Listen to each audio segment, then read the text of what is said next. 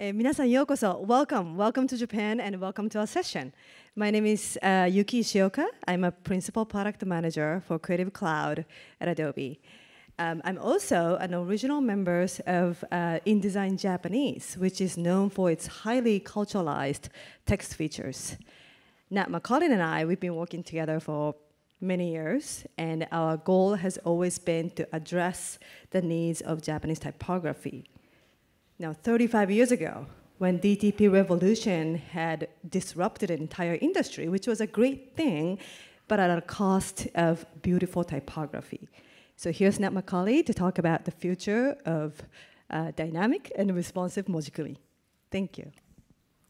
Thanks, Yuki. Thank you all for coming to this talk today. I've been involved most of my career in the development of text layout software, first at Apple and then at Adobe. When we started out on InDesign more than 20 years ago, the requirements for Chinese, Japanese, and Korean text were not very well understood by the Western development community.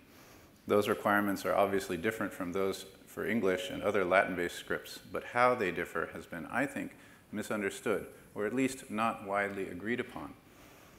Especially if you look at the implementations and the results today. Furthermore, the phrase CJK text composition is often bandied about without thinking much about what makes each of those languages typographically unique, or that each has their own history and future evolution. In Adobe's products even, we have often made the error of conflating the requirements of Japanese and the other East Asian languages simply because we lack the resources to delve more deeply into those essentials that make type beautiful and legible and clean. I will touch on 4 points. First, that the use of type in Japanese, Korean, and Chinese graphic design, although different from one another, have a commonality that I feel has been overlooked in modern layout engines developed in the West. Second, that the relationship of the type to the rest of the layout is critical to get right if one is to preserve the design intent of the artist who made it.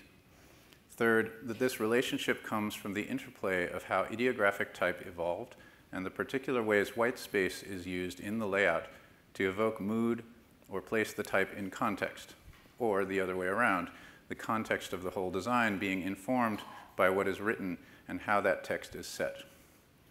Fourth, that which has come before in terms of best practices are typically designed for static print layout. So in a dynamic world, what is the most important thing that anchors that design intent? And how does it relate to the type? How can those anchors be preserved or extended to support automatic reflow for different screens? For a layout engine, it must first be able to put glyphs on a line in the correct fashion.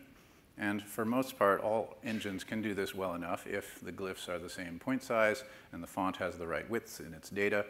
The trouble is this is not the case for all but the most basic scenarios, partly due to a limitation in what information is in the font itself, but also because of a limitation in how the layout engine expects to modify spacing and placement of glyphs on the line and of the lines in a frame.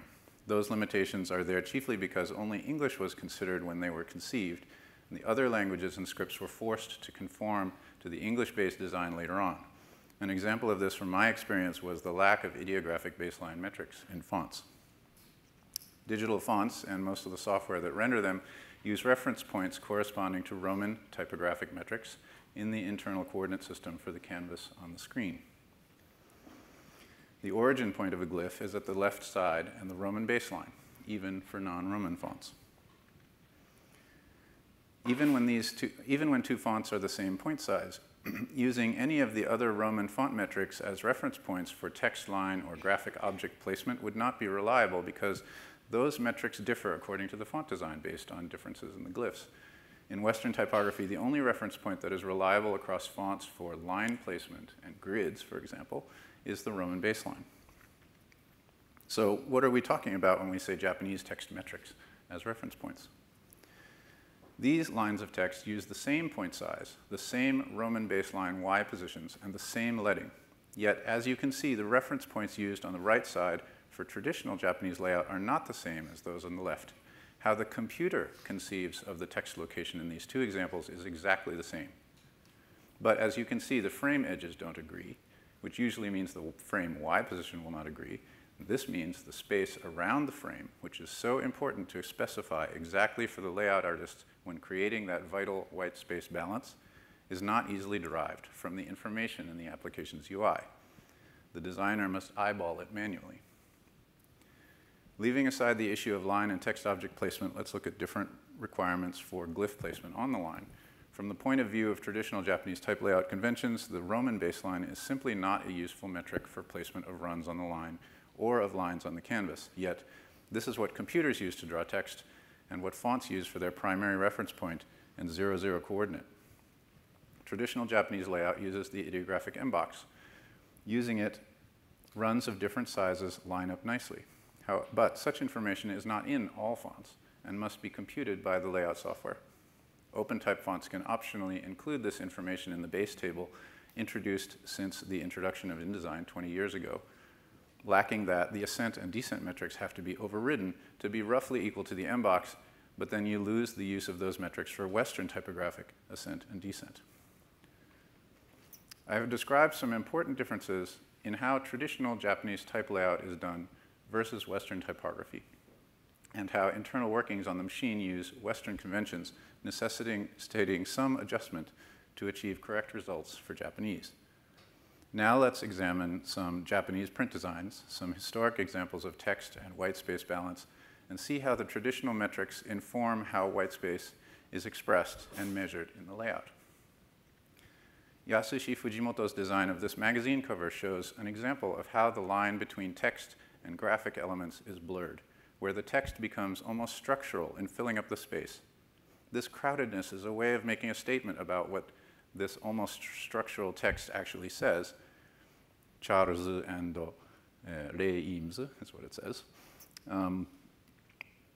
This crowdedness makes a statement, and it gives weight, and as well as a visual homage to the modernist influences that the magazine is a special edition for. Masami Shimizu's design here of a full spread ad shows how the spare use of text and its placement in the space is at once intentional and free.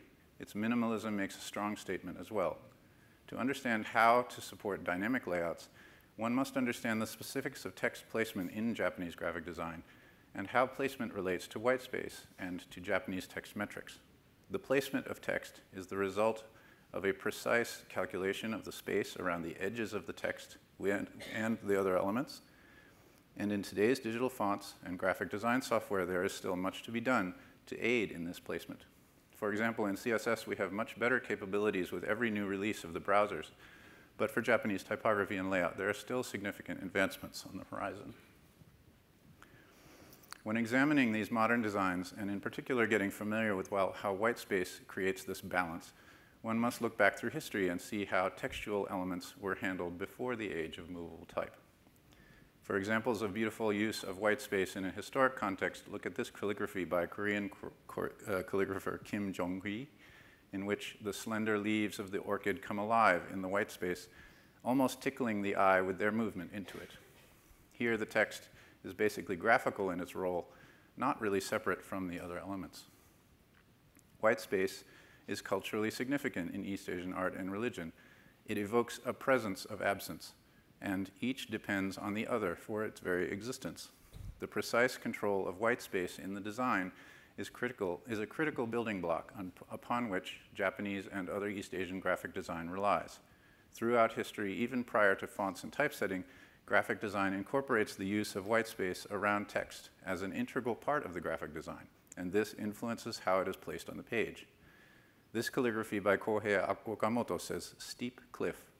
The white space makes that cliff face come alive and exemplifies the balance I'm talking about of white space and content in graphic design. Through woodblock prints and then of metal type and to digital, the fact that most of the time the glyphs are regular, square, or near square, and essentially grid-like means that designers see the text differently than one sees text written in Roman characters. I think it is the grid-like appearance that makes your eye expect certain proportions in the white space around the text. This interplay of white space and textual content in the Japanese layout is what makes it distinct when compared to Western origin designs. Even before movable type, the interplay of text characters, lines, and the space around them can still be seen, as in this flyer advertising a medicine from the Edo period. And today one sees modern advertising trying to evoke a similar mood and style with its use of this calligraphic font and vertical type layout, as in this tea ad that proclaims its effect on aiding fat reduction in the body. Spacing and its relationship to mood are, of course, not unique to Japanese design. However, there are culturally significant aspects that we can see in these examples that are integral to how spacing is decided. Take, for example, this article in Plus Designing magazine about layout from some years ago. In that article, these ads for tea with their traditional layout style, which is to say wide leading, vertical layout, slight inter-character spacing, slightly calligraphic font, and depicting meditative scenes of moon viewing in the fall or quiet viewing of a rock garden, and then copy that talks about how the product is linked to traditions of Japan, epitomize the yin and yang of space and content to achieve the right balance and evoke the right mood. And this one, this time the use of calligraphy and a layout style evocative of poetry, allows the white space to wind through the text for an organic sense of balance, anchored in the corners by the company brand. The result looks organic at first, but is actually tightly controlled. Is the use of copious amounts of white space unique to Japan or even to East Asia? Of course not. However, I do see differences. This, for example, in a Starbucks in Canada. Clearly, a different sense of balance is behind the choices made here than in what we were looking at previously. The text, the layout, the space, the choice of placement, all are quite different in feel from the more integrated examples we see every day in Japan.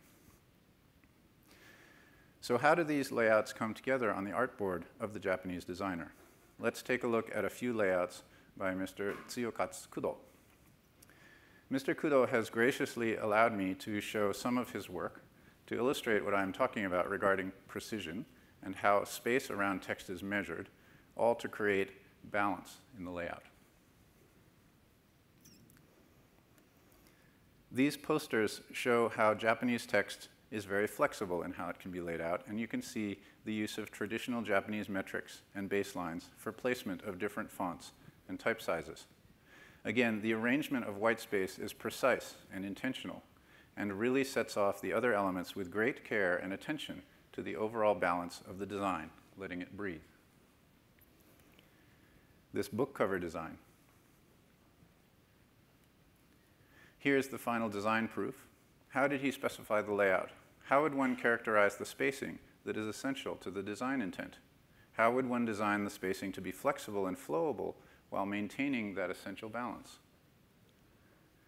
Here's the design spec mock-up. The point sizes are in Q units, equal to quarters of a millimeter. All spacing is in millimeters as well, and measured from the ideographic embox edges of the text. There are vertical and horizontal lines that also are placed precisely at the embox edges. These lines illustrate where various runs of horizontal and vertical text should be placed relative to the other runs, and always use the ideographic embox edge as a reference point. Another example is this book cover design, cropped here to show the text. Again, different point sizes of type, all aligned precisely on their ideographic embox reference points. Here's another example where the embox edges between characters in the vertical line are used to center the positions, again, of the embox of the horizontal lines. Embox center baselines are used as well. For me, this design shows how text provides a grid-like structure to the white space. The use of different fonts and point sizes and red color give interest to the eye while maintaining that slightly gravity-defying unevenness of placement. Coding responsive layout designs is hard. In this website, the page has been coded to mimic the exacting specifications of a printed page. Each line is placed explicitly, and even the letter spacing of each character has been individually adjusted to achieve a tighter look called tsumegumi. This makes the page completely static, and it only supports a single form factor.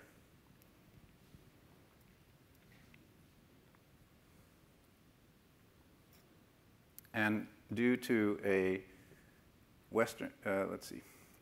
However, due to the Western-specific nature of the CSS letter spacing attribute, only the trailing edges are adjusted, as opposed to both edges at once, as Japanese tsume is done. And due to a browser issue, there is some undesired clipping of the glyphs.